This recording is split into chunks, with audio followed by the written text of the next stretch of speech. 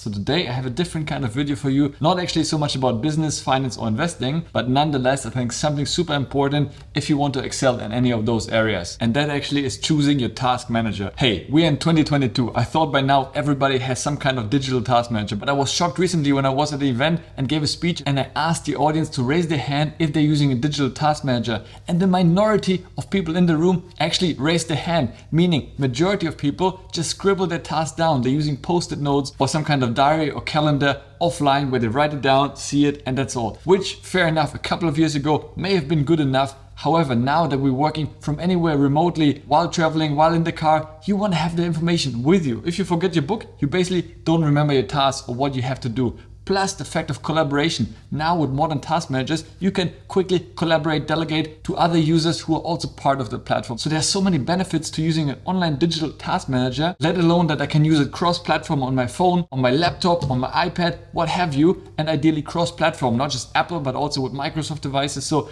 I mean, you really want to make sure that you have a task manager of choice and not just choose one, but then actually start using it. For me, I couldn't live or function without a task manager. And I can honestly tell you, I probably tried way too many. It might be a little obsession of mine. I change probably every 6 months or so the task manager, but at the same time I feel like getting closer to the one I really love, and I'm going to share with you in the video which is my favorite one, plus give you a few other options that you may choose from depending on which platform you're using and what may appeal to you. Before we get started, do you know why Karen pressed Ctrl-Alt-Delete on the keyboard? Because she insisted on seeing the task manager. Right, so the first one we're going to be looking at is called ticktick, not to confuse with TikTok. That's something else. So we're looking at ticktick. One of the most famous tech YouTubers, MKHD, actually says this is his favorite task manager and certainly has a lot going for it. It's very clean, very minimal, and at the same time offers a lot of flexibility and various ways how you can customize it to your liking. So I really enjoyed the app actually. It does a lot and yeah, very straightforward if you want it to be. But at the same time, you can really add a lot of functionality, voice input, and you can turn your emails into tasks, which is something a lot of the task managers do. Plus it interacts with Siri and other voice commands. So it definitely offers a lot of opportunities to really track your tasks, schedule them, follow up. And I like that it works cross-platform. It works for Android, it works for Apple, because you don't want to be stuck to only one operating system in case you switch it in the future. So that's good that they're cross-platform. They also have a Pomodoro timer, which is very nice. If you're working on the task, you can have a certain countdown for the specific task. So that's proven to be very productive.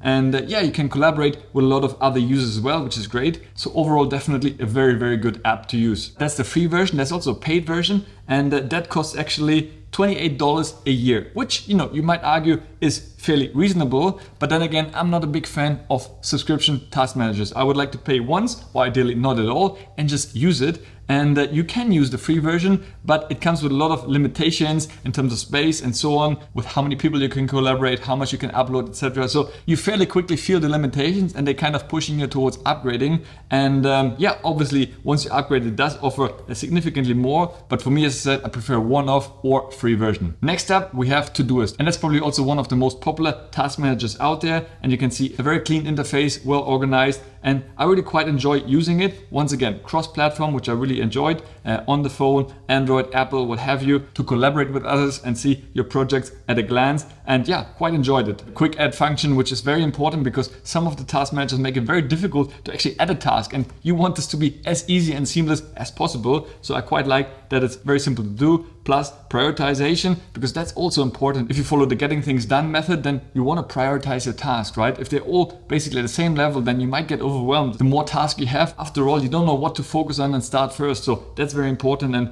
actually quite well done in Todoist. As I said before, you can easily delegate and collaborate with other people. And I also like you can change the views. For example, as you can see here, you can have Kanban boards, and I come to this in another app that's very famous for Kanban boards, where you basically move your tasks from left to right through various stages, and that makes things much more visual, and I quite like that view. Todoist has a free version, but similar to TickTick, you are actually limited to certain projects. Here only 5, you can only upload up to 5 megabytes. I mean, these days you take a picture with an iPhone which has 7-8 megabytes, so you're already limited there. So definitely you quickly run into limitations with that very soon. Then you can upgrade to Pro or Business depending on how many team members you have and what you want. If you have a team, then probably it makes sense to upgrade and then pay for every single additional team member. So definitely a very solid option, especially if you don't mind paying a small monthly subscription fee. Next up, we have Microsoft To Do. Now that used to be called Wunderlist and was actually my favorite task manager for many, many years. It was an independent company from Germany, where I'm from. So I really supported these guys. And yeah, they've been recently bought up by Microsoft. And since then, they rebranded to To Do. Well, I used it for a while and the app really works extremely seamlessly, very smooth, really did everything I wanted to do. It's more simplistic. You can't do too many project managements and tasks, etc. But what it says it does it extremely well. Syncs very fast and I was very impressed using it. The only thing here why I changed, honestly, it might sound ridiculous. I'm just not a big Microsoft fan. It really pushes you to have a Microsoft Outlook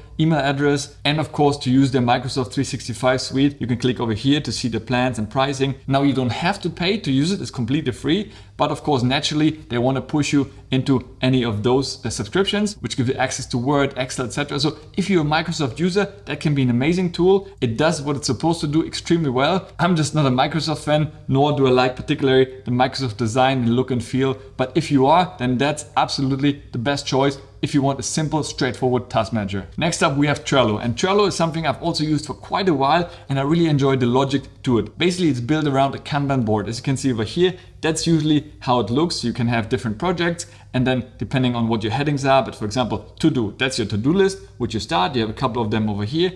Then if you started them, you would move the board from left to right. So you would move one of the cards into doing. So you start working on it. Once again, you can see here with whom you're collaborating, etc. And once the task is completed, you or your team member can move it to the right to done, and then you can archive it. It's a nice visual representation of how you're moving through your various tasks and projects. So I really enjoyed it. And as you can see, quite a number of big companies are using Trello. So it's really good and powerful. And it has a lot of integration with different apps, etc. So I really enjoyed using it. Now they have something called Power Apps, which basically are plugins and that you can add to your Trello, like Slack, etc., Google Calendar Sync. Some of them are free, some of them are paid. I haven't used too many, but if you want, they are there, and that's really nice that you can naturally grow. As you grow, your business grows, you can grow together with Trello. Trello is also subscription based. They do, however, have a free option, and actually I've been using the free one for more than a year and I really enjoyed it because it gives you unlimited cards and a lot of options, more than actually some of the previous task managers we've seen. And then of course, if you want to upgrade and want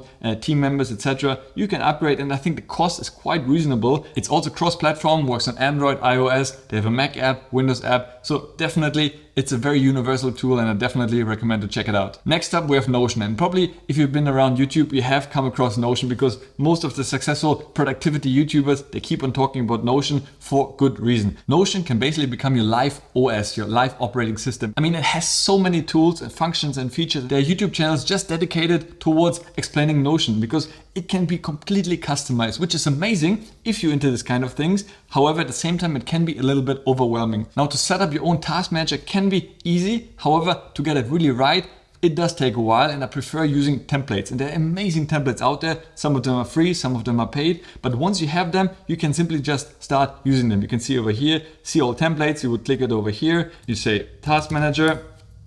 It pulls it up, and then you have all different task managers, etc. what you need. Ultimate Task Manager, for example, you can see the template, it will open it, and then you can have a look. Okay, do I like something like this, etc. The views, super customizable. I could basically try it in Notion and it would populate it into my own Notion, which I'm using myself already. Thomas Frank is one of the most famous YouTubers talking about Notion, and you can see here the various options it has. So the great thing with Notion, you can build it into anything you really want. On the flip side though, you really have to spend time to understand it, etc. For me, it took really a long time to get it, and I tried a few times and I always quit after a short time. Now I use it mostly for YouTube because there I have all my various Kanban boards, which projects I'm working on, ideas, the status, the sponsorships, etc. So it's all kind of streamlined. So it really becomes a huge database for future videos, for past videos to reference, and it really helps me with that. For task management, I found a little bit overwhelming and not exactly as intuitive and streamlined and visually pleasing as some other task manager. It can absolutely do it, but I found for myself a better solution. But if you want an all-in-one solution, then Notion can really be your best choice. For the pricing, they also have the free option. And once again, I've been using it for over a year now, and I always use the free option and never run into any issues. However, if you want to be a power user or start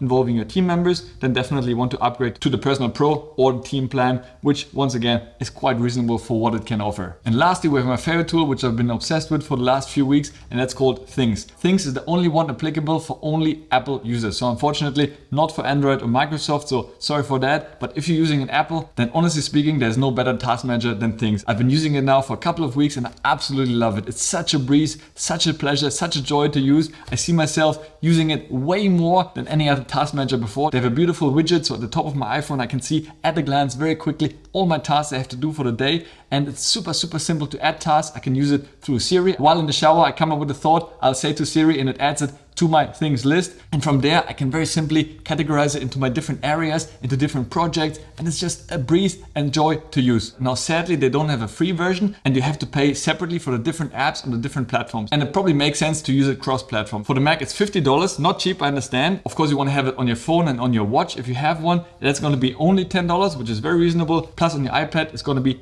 $20. Now altogether you're looking at around $80. I understand that might be a lot, but if you compare it to some of the subscription models, those start adding up after years as well, and this one has been up for a couple of years already, so actually you'll be cheaper off by using it for so many years rather than paying subscription every single month. And if you want me to, I can actually make a deep dive into Things and how I use it for myself to show you really all the benefits it has to offer. But honestly speaking, you can trust me, after using so many task managers, if you're into the Apple ecosystem, there's no better and more beautiful looking task manager out there, and it's well worth the money. Now of course, these are just a handful of task managers. There are way more: Asana, OmniFocus, MeisterTask, Clear, Google Tasks and Apple Reminders. Ultimately, it really doesn't matter which one you choose. I think it's very important that you choose one and start working with it, because it's nice to sign up, you feel productive, you put your first few tasks and it just sits there and you start forgetting about it. The whole point of a task manager is that you start looking at it in the morning and you start prioritizing, work with it throughout the day, and in the evening review what you have accomplished and those tasks you haven't done, moving them to the next day,